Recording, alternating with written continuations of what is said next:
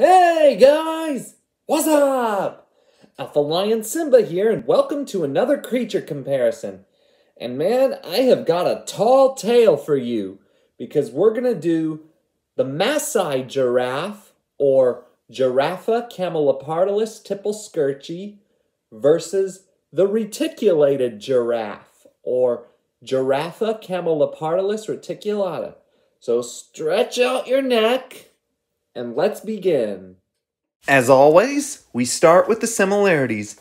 First up, both the Masai giraffe and the reticulated giraffe are subspecies of giraffe, or Giraffa camelopardalis.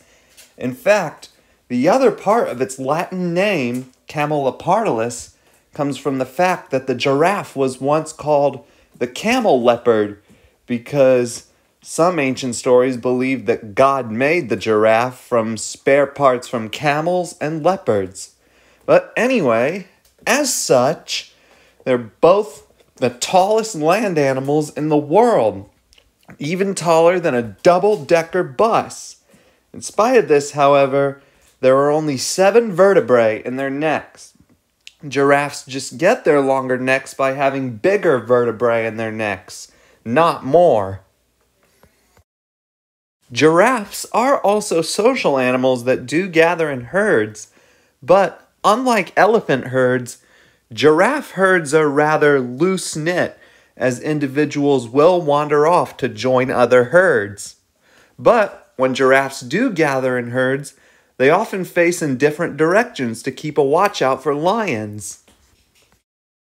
Like all other giraffe subspecies, both the reticulated and Masai giraffe feed on bushes and leaves of trees, and they're able to rip the leaves off of the branches with their long tongues. The tongue of an adult giraffe is 18 inches long, and their lips protect them from the thorns. And when a giraffe has to get a drink of water, it has to spread its legs out very wide so as to lower its head down to the water hole. Giraffes also give birth standing up. So that means when a giraffe calf is born, it has a 6-foot fall to the ground, and giraffes usually have about 1 calf at a time. Now, let's talk about the differences. Now, while all giraffes live in Africa, they live in different parts of Africa. For example, Masai giraffes live in Kenya and Tanzania, while reticulated giraffes live in Ethiopia, Somalia, and Kenya. Like all other subspecies of giraffe, you can tell these two subspecies by the appearance of their spots.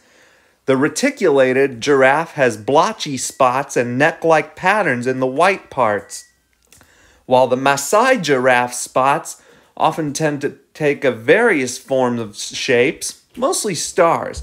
In fact, a giraffe's spot pattern, like zebra stripes and human fingerprints, are very unique. No two patterns are exactly the same.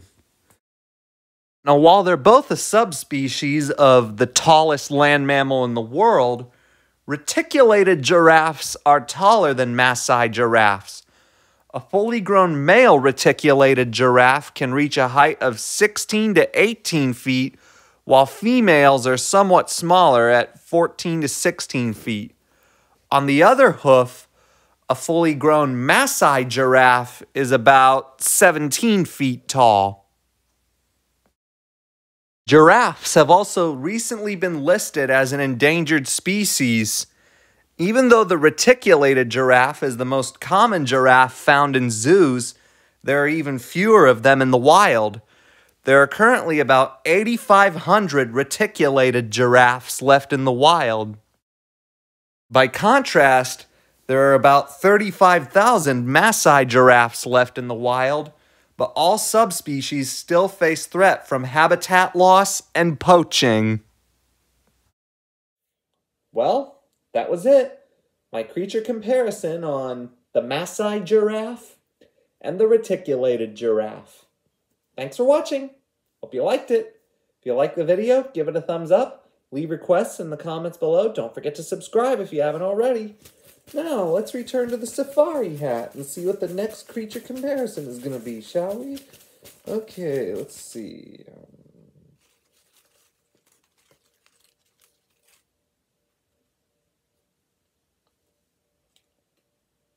Aha! Well, for the next one, we're heading to Asia, and once again, it'll be time to kick back to the bare necessities. Alpha Lion Simba, out!